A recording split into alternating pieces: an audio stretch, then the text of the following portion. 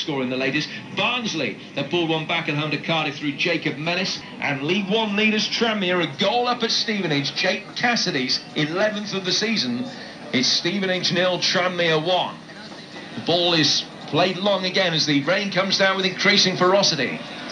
Played forward by Mark Bunn. Norwich have a player go down outside the penalty area. Referee plays the advantage as it's worked in from the left-hand side by Garrido. Good climb by Everton 1, Norwich City 0. 82 minutes of the game gone, and John Ruddy, yes, has gone off the field. I suspect it might be a groin strain because they were awarded head clear. Then it comes back. Carpets per 25%. We can beat any genuine coat. Premier Carpets, 220 Uxbridge Road, opposite. 6181. Happy birthday!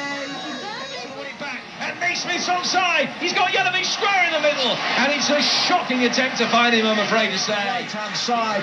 The ball should have been played into the field. Today on 5 Live, because of the commentary that will begin at 5:15 from Cardiff, Wales against the All Blacks, and after the rugby, straight after the rugby from Cardiff, 6:06 with Mark Chapman and Robbie Savage tonight.